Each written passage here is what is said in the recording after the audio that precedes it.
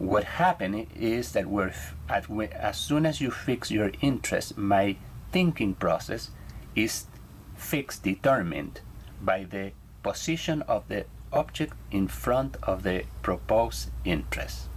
Is it clear? Mm-hmm. That's what he said.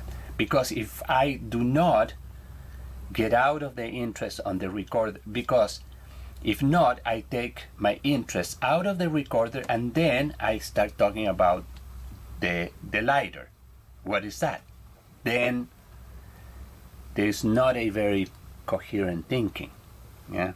And I can only talk about coherent thinking in the measure that I am able to fix my interest.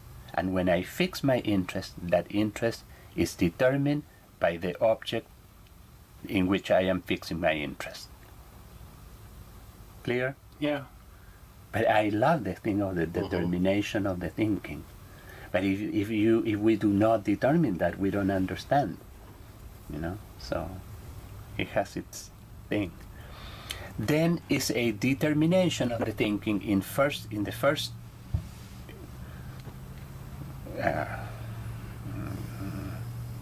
first is there is a determination of the thinking, because the object is fixed in that ambit of the thinking process, and itself will dictate the operations of the thinking. And secondly is a determination because the operations themselves, the operations that the thinking does, must be referred to the object and not to anything else. Mm-hmm. Wow. All of this is a method, but it's a completely different approach, through the thinking process. Okay, that last section I need you to read again. So he's saying that determination is determined in two ways. We're talking about point of interest, first of all, right? The object of interest. Right, he's talking about the interest. Yeah. The thinking process is determined in two ways, because the object, is determined in the ambit of the thinking, that's the first one, and it dictates all the operations, and you will pay attention, they will discover things, you will, whatever, you're going to do things with your thinking process, refer to the tape recorder. And then in the second determinism, or determination, I don't know how you say it in English, is because the operations that you realize with that thinking can be referred only to the object itself and not to something else. Okay. So that's why I talked about the dials and the meter. And yes. Yeah. So determine because the environment, the ambit, and because of the object itself. Mm-hmm. This is kind of two levels. There is determination because the object imposes it, and there is determination because the consciousness plays in such a way that there is determination in two different means at least. That is the degree of determination of the thinking process that you put limits. I don't know how to, let me see. This is the degree of determination of the thinking that also plays limits, because there is determination of the thinking, then we have limits. Mm-hmm. So the minute that the consciousness is determined, then we can see the limits. Then there is relationships. Then you fix the environment or ambits in which could be or not be explicitly manifested, and it is thanks to the determination of the thinking in relationship to the recorder that a lot of ambits are determined at the same time. And this is the limit of the recorder, and there is no more beyond that. And that in such a way that within those limits, my thinking process will work now. That's what he's saying. Mm-hmm. There are characters in these objects, characters that are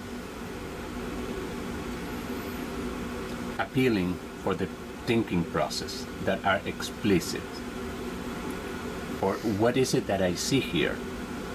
But there is an amount of implicit characters that are not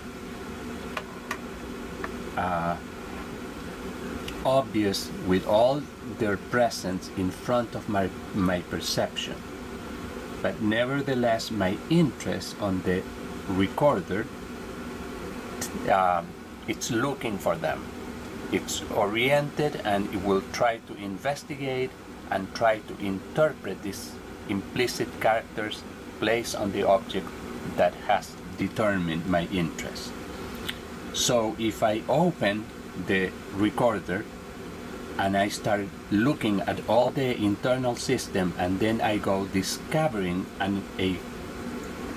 several characteristics that are not explicit and in the object that determine my interest upon it, and I will distinguish then between the interest that I am having and is determining my thinking, the fact that because I fix my interest in the thinking, I will establish limits, and within those limits of the thinking I will be able to separate explicit characters and also implicit, which they are referred to my operations, and is that simple for him.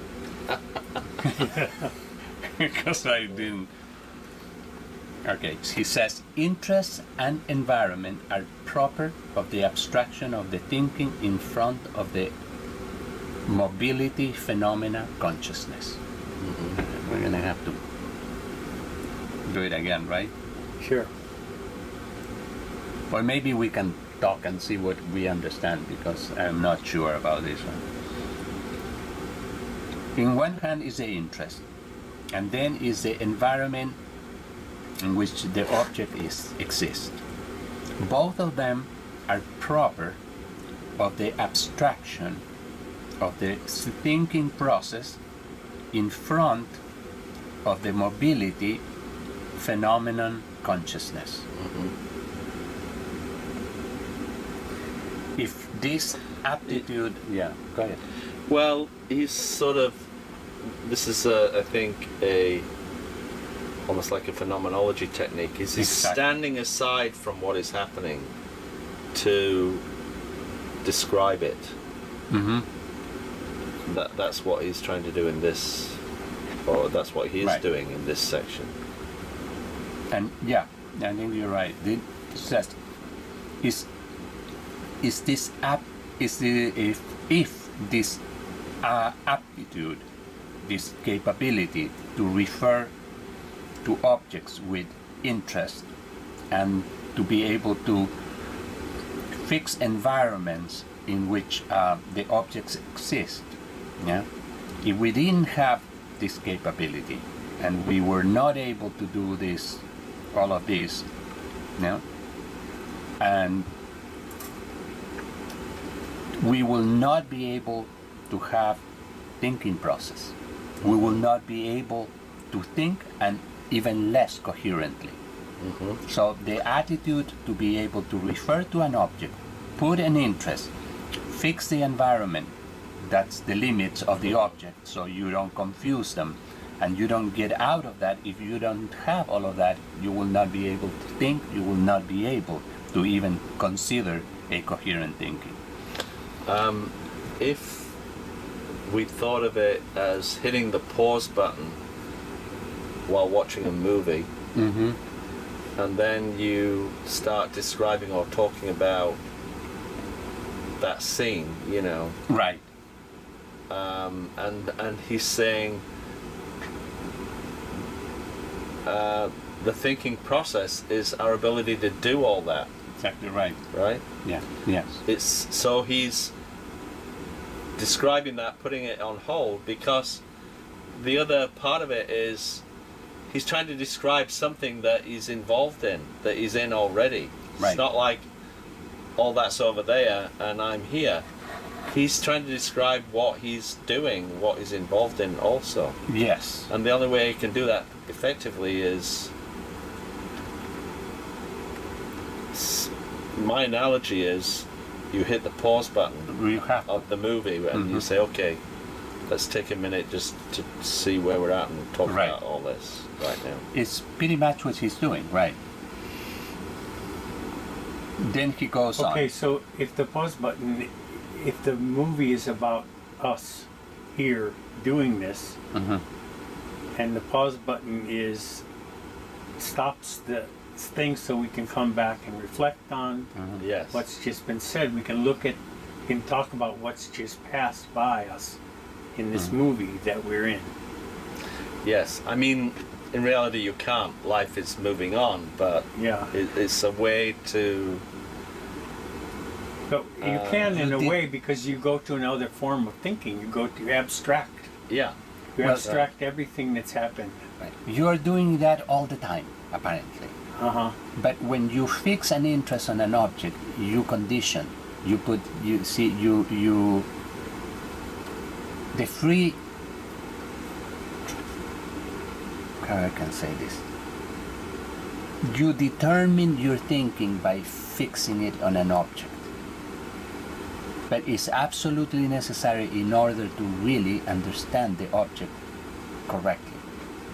Because the consciousness will structure regardless, even if you're not paying any attention, if you have no interest. Yeah. But in order to think coherently, you have to, at one point, fix the interest and go deeper into the object and do all the operations necessary to comprehend that better. And then your thinking becomes more coherent, the same. But then what the part that I don't know is hard to, well, it's not hard, but that I'm trying to say that you can also think incoherently. Yeah, that I am not sure how it, he's saying, it's the next thing. Let me read it. There are forms in the incoherent thinking in which the limits between the objects disappear, in which the interests fluctuate so badly that you do not know what you're thinking about. Yeah? But this type of thinking is not interest for us, and that's why we don't even call it thinking. Yeah? Who knows what it is? Association. I don't know. So when we talk about thinking, we talk about a system of operations that are coherent. We talk about a system of operations that, even though are different according to the objects to which they are referred, they have the permanence. Even when it's mobile in its representation, allows us to clarify laws and constants, even though they're variable, and even though there are particular cases in which the thinking process orients itself. Clear? As the muddy waters of Red Rock. Yeah, right. Well, he's saying that when we talk about thinking and coherent thinking, or operations that are coherent, when the system of operations, even though there's a lot of mobility with the object itself, with the interest and all of that, we are still able to establish laws, parameters, and constant, even though these things are dynamic. Yeah? So we do not stop the process, but the pause allows us to establish relationship, is what Ken was saying. Yeah, and that is coherent thinking. Yeah?